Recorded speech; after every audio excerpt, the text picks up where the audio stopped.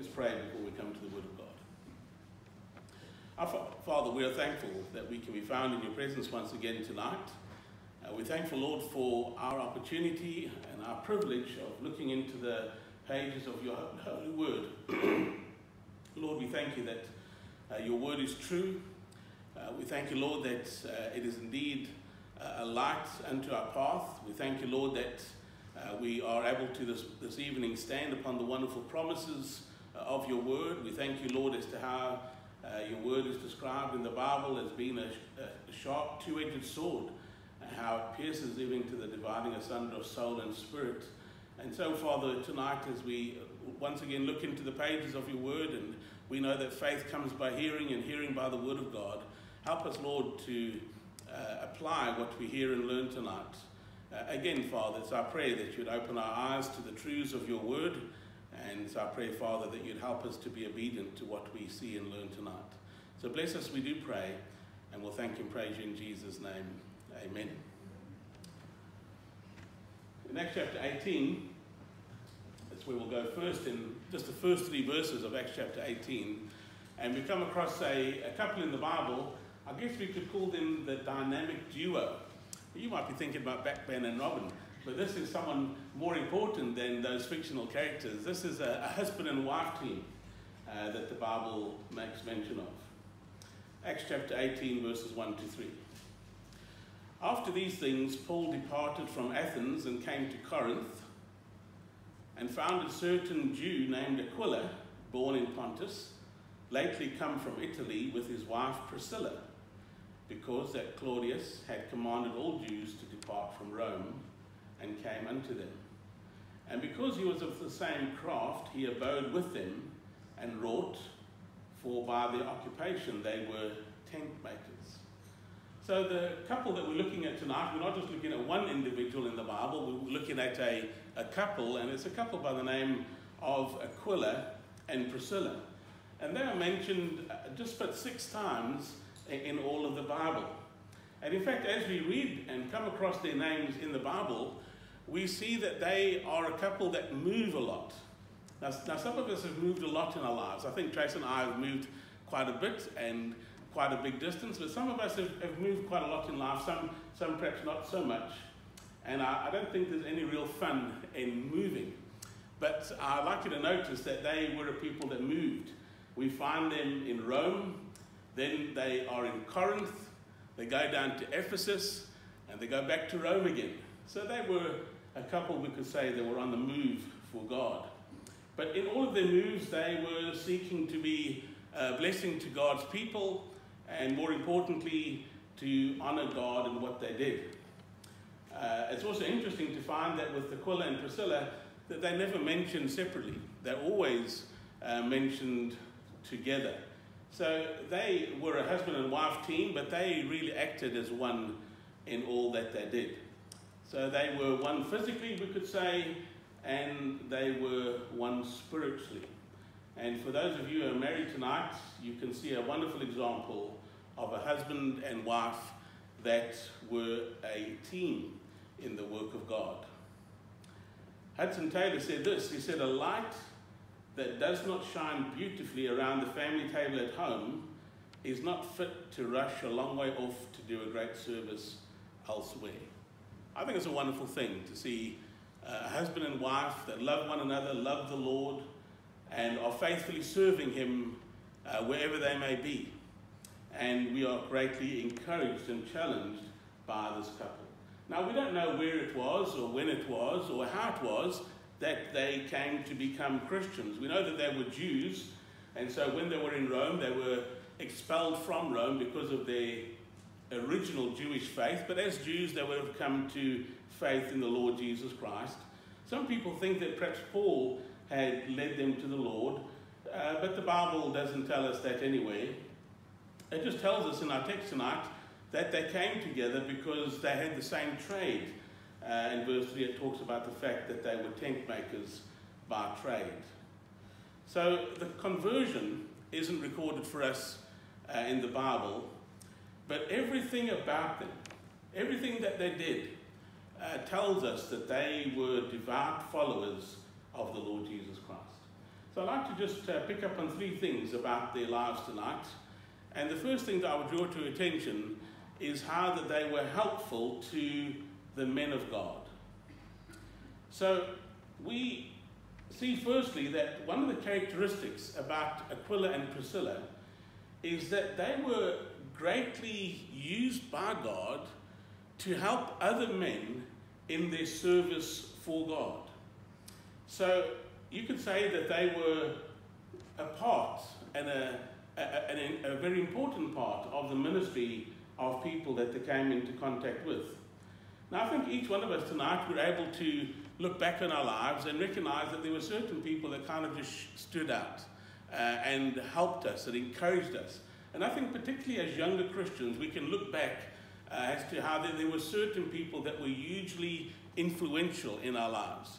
And I know that when I think back to when I was a younger Christian, you know, there were a couple that really stood out and were a great blessing to me. And I suspect they didn't realize how much of an impact they were in my life, but they were. In just about everything that they did, they stood as a great example, always encouraging, always, you know, seeking to be a blessing. And, you know, I think all of us can say that there were those along the way that have helped. And even, of course, in recent years, we all have people around us that are a help to us in the ministry. And it was with people like Aquila and Priscilla that they really had a heart for other people. In fact, when they saw that somebody was serving the Lord, they made it their business to get behind that person, to come alongside that person, if you like, to help them in their ministry. So we read in Acts chapter 18 as to how they firstly befriended the Apostle Paul. So we read of their encouraging ministry with the Apostle Paul.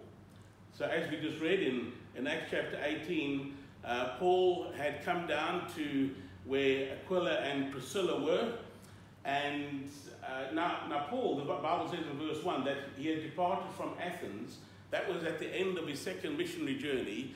And his second missionary journey was a journey that was fraught with a great deal of difficulty, a great deal of hardship, a great deal of personal suffering for the Apostle Paul.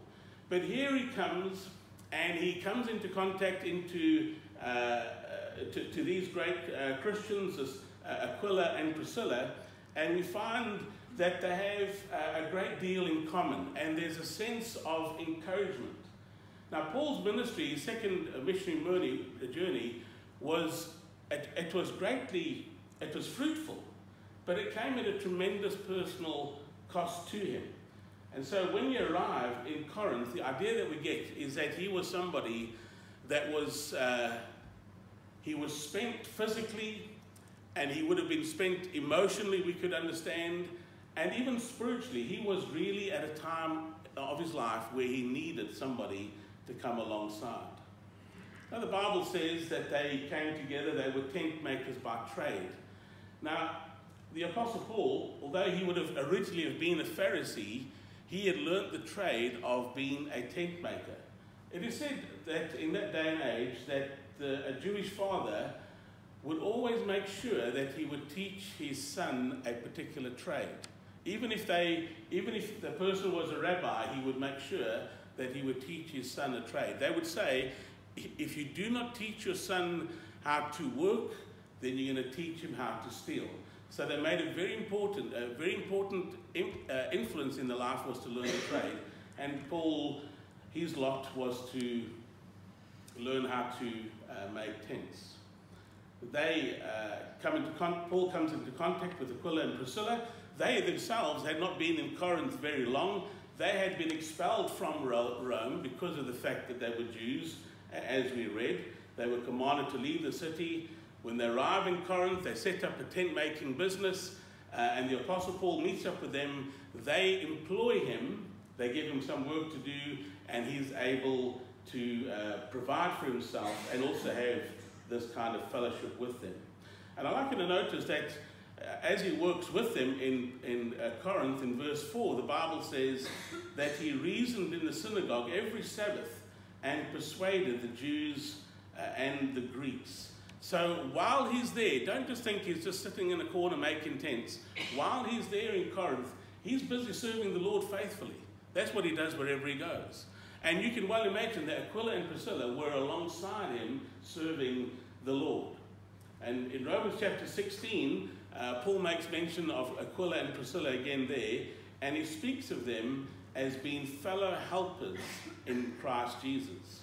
So they were alongside him in the ministry. You could say they helped him financially because they gave him work to do, but they helped him spiritually. They helped him as he sought to win souls to the Lord Jesus Christ. So they were people that brought him great joy. And then in Romans chapter 16 and verse 3 and 4, he says of them, he says, greet Priscilla, this is Romans 16, greet Priscilla and Aquila, my helpers in Christ Jesus, who have for my life laid down their own necks, unto whom not only I give thanks, but also all the churches of the Gentiles. So I'll speak about this fact of their sacrificial aspect of their life later, but I'd like you to notice the latter part of verse 4, that they were a blessing not just to Paul, but also to all the other churches of the Gentiles as well. So when I think about Aquila and Priscilla, I get the idea that they were a couple, that it didn't matter who they were with or what church they were in, they were making sure that they were being a blessing and a help to the people that were serving in that church. They were like a breath of fresh air. They were like a cool drink to a parched throat. They were just a blessing to all that they came into contact with. So Paul speaks of them as being a great encouragement. People that kind of came alongside. They were fellow helpers, fellow servants for the Lord Jesus Christ. But when we think about the way that they helped other men in the ministry, I'd like you to notice not just the encouragement that they gave to Paul, but I'd also like you to notice their edification of Apollos. Now, we've not spoken about Apollos yet. I think most of you would understand something of who he is. But in the same way that God brought Aquila and Priscilla into the life of the Apostle Paul just when he needed them, God also used Aquila and Priscilla and brought them into the life of this man by the name of Apollos at a very important and crucial time in his life. If you go back to Acts chapter 18 and look at verse 24 to verse 26.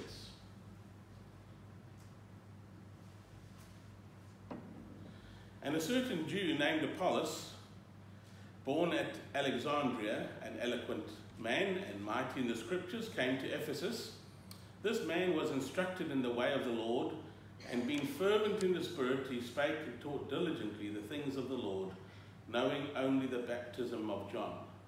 And he began to speak boldly in the synagogue, whom when Aquila and Priscilla had heard, they took him unto them, and expounded unto him the way of God more perfectly. So evidently Apollos was somebody that had become a follower of Christ under the ministry of John the Baptist. And the Bible speaks of him as being somebody that was quite a skilled speaker. And he was someone that was also a dedicated scholar. But while he was a great man and mighty in the scriptures, there were certain things that he did not quite understand. So the Bible says that he only knew the baptism of John. And this is where Aquila and Priscilla come in, because they heard him speaking in the synagogue. They noted that he taught diligently the things of the Lord, but as verse 25 says, they noted that he only knew the baptism of John. So there was something, if you like, about his preaching that was not quite accurate. He didn't have a full and complete knowledge of the gospel. Now, they didn't stand up and say, "Sir, what you're saying is wrong." They didn't say, "Listen, Apollos, we'll have nothing to do with you because you have an incomplete understanding of the gospel." They didn't rebuke him publicly, neither did they try and correct him publicly. I'd like you to notice what they did is that they took him in, and in a very private and in a very careful way, they helped him better to understand the gospel in its entirety. And how we think they may have done this is that they very well took him They were very, gracious hosts. They took him into their home, and they would have taken the time to go through the gospel and give him a more clearer understanding of the word of God. So the Bible says that they expounded unto him. So that word expound literally means they exposed him to the gospel or explained the gospel more clearly to him. So we can say they explained to him the way of God more perfectly. So it's a wonderful way in which they approach him. They recognize that his knowledge is incomplete. They bring him under their wing and they begin to teach and to coach and to instruct him in the things of God. Now here is a great preacher. He was an eloquent preacher. And I like this about Apollos. Now we'll look at this man in some time to come, but I like this about him, that he was also willing to be taught. He didn't say, listen, I've been under the ministry of John the Baptist. He didn't say, listen, you're just a husband and wife team. You've not been to Bible college. You're tent makers. You're not going to teach me. I'm going to teach you. This wasn't his attitude. He said, he kind of just submitted to the teaching that he would receive from this husband and wife team. And so the idea that we get from this is that the teaching that he would have received from Aquila and Priscilla, it would have been something that touched his heart, moved his heart, helped him to understand, and of course God would in turn continue to use him for the furtherance of the gospel. And I like to think that he perhaps learned more from this husband and wife team than perhaps he ever could have learned in the classroom. He was taken under their wing, and they took the time to explain to him the word of God perfectly. So the first thing that we think about with Aquila and Priscilla is how they helped men of God in their ministry. They encouraged Paul, and they edified Apollos. They were a people that had the work of God on their hearts, and the men of God on their hearts, and they were doing what they could to see the work continue. So they were helpful to the men of God. And then secondly, as I just intimated, they were helpful in the work of God. So they weren't just helpful in ministering to the men of God, but also in the work of God. Because the thing with Aquila and Priscilla is that wherever you find them, and these 6 times where the Bible mentions them, you always come across them and they're serving the Lord. Whether they're in Corinth, or whether they're at Ephesus, or whether they're back at Rome, wherever you find them, they're faithfully serving the Lord. That's a great challenge to us. Proverbs says in chapter 20 and verse 6, most men will proclaim everyone his own goodness, but a faithful man who can find? And I think with Aquila and Priscilla that we find a couple that were most definitely faithful. I'd like you to notice how they were faithful. They were faithful in their willing service. We go to Romans 16 again for this, in verse 3. Paul writes of them, he says, greet Priscilla and Aquila, my helpers in Christ Jesus. So I intimated this early on, but they were working together with Paul. They were serving God in their working together with Paul. And it would seem to me that from the very first time that they met Paul, they attached themselves to him and to his ministry so that the gospel could be furthered. They worked with him in any way that they could, and they helped him in his ministry.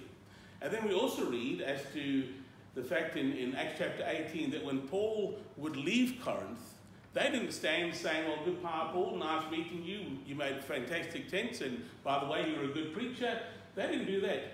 They went with him along his journey to Antioch. So in Acts chapter 18 and verse 18, the Bible says that Paul, after this, stayed there yet a good while, then took his leave of the brethren and sailed thence into Syria, and with him Priscilla and Aquila. Now, I don't think that Priscilla and Aquila were just following a man. I think they were following a ministry. They were seeking to be faithful to the work of God where they could. And so they attached themselves to Paul. They were helpers together with the Apostle Paul. And so they worked together. And so it's wonderful to see their dedication to the work of God. You know, sometimes as believers, particularly as we get older, we make this mistake. We always think to ourselves something like this. You know, years ago, in my day, we often hear people say, years ago, in my day, this is what we used to do to serve the Lord.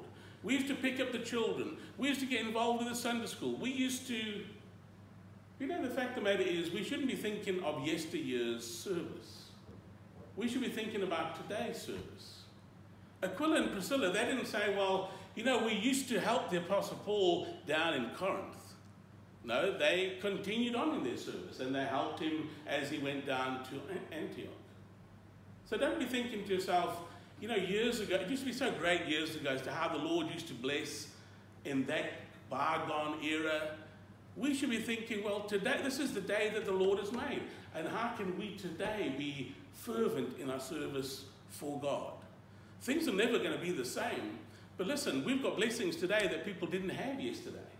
And they certainly did have blessings that we perhaps don't have today. But listen, let's be thinking to ourselves, how can I serve God effectively where I am right now? This was the attitude of Aquila and Priscilla. A.W. Tozer said this. He said, God wants to humble you and fill you with himself and control you so that you become a part of the eternal work that God wants to do in our day. I like that. Not yesterday, but in our day. God's work is not complete. God isn't the God of yesterday.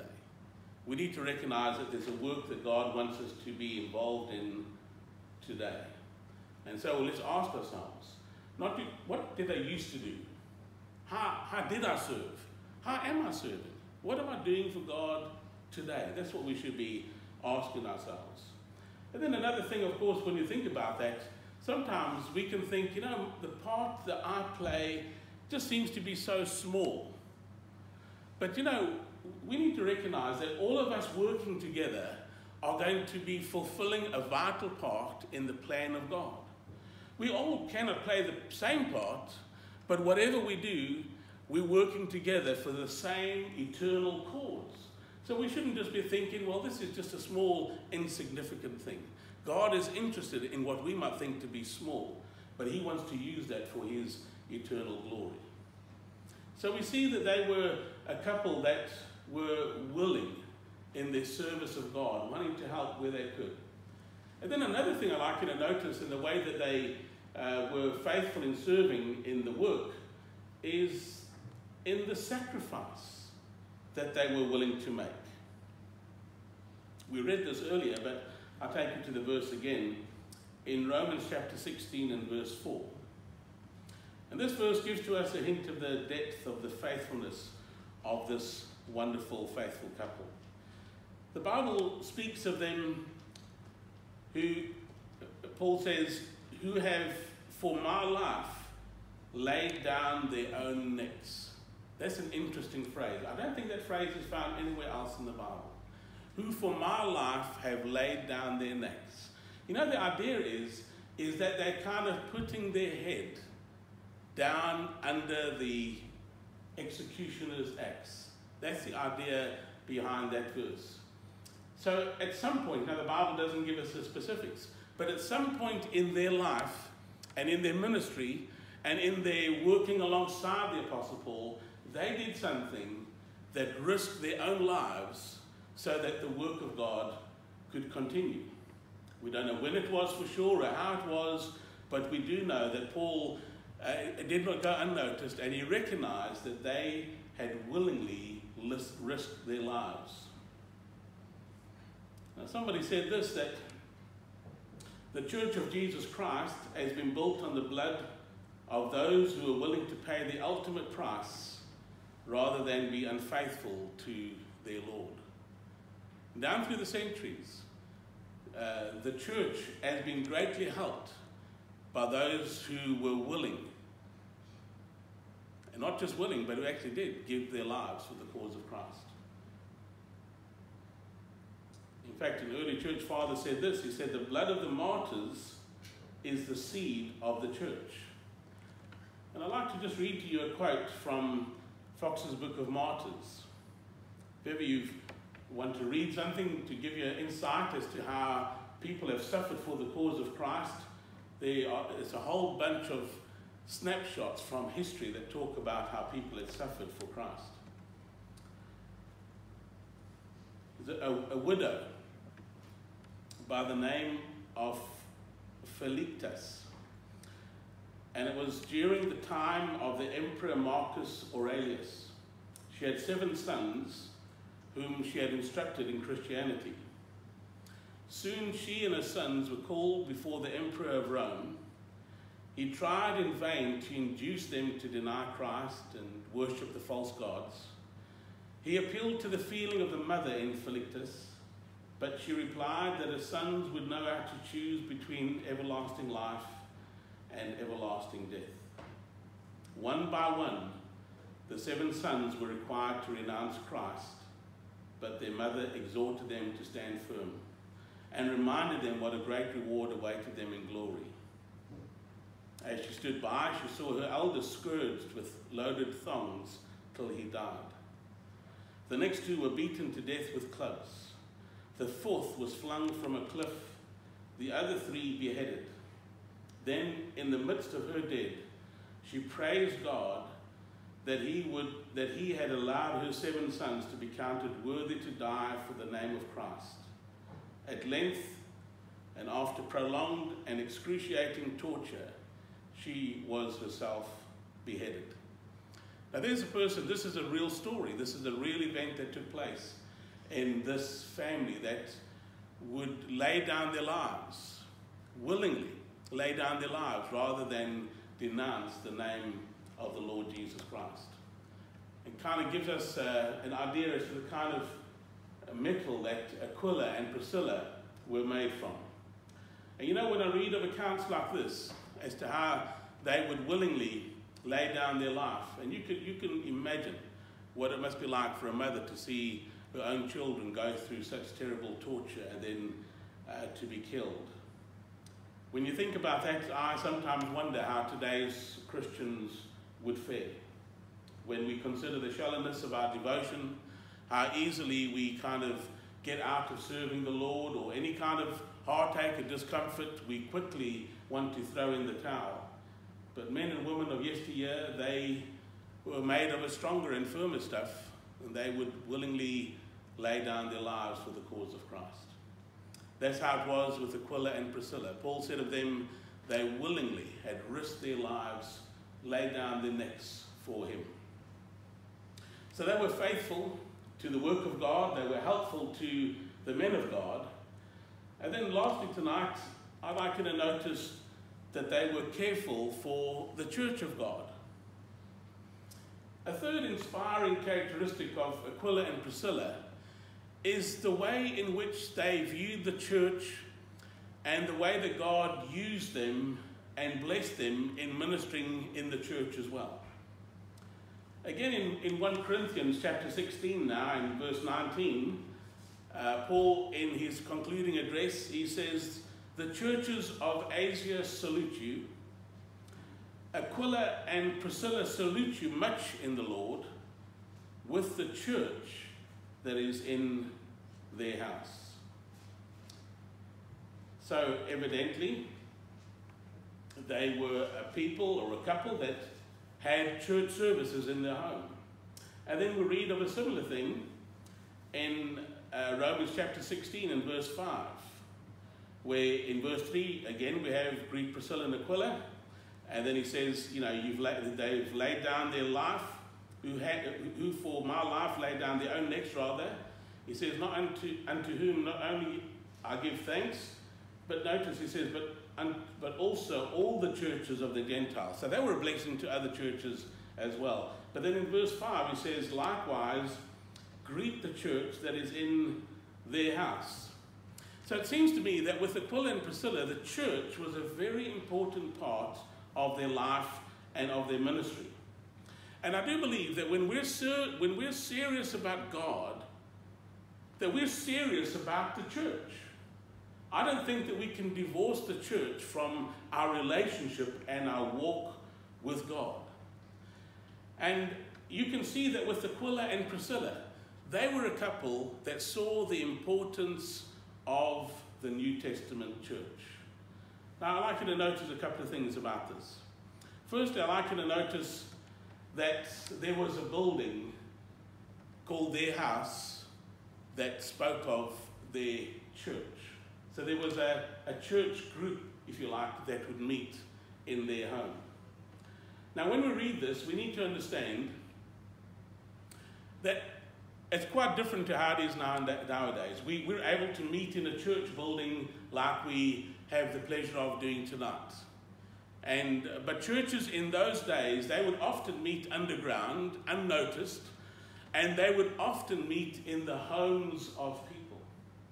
But the house, the place where people lived, it was just a building where the church, because the church isn't a building, the church is made up of people. We're living stones, I beg your pardon, living stones, living believers that make up the church. And their house was used so that the church could come together and worship and serve God.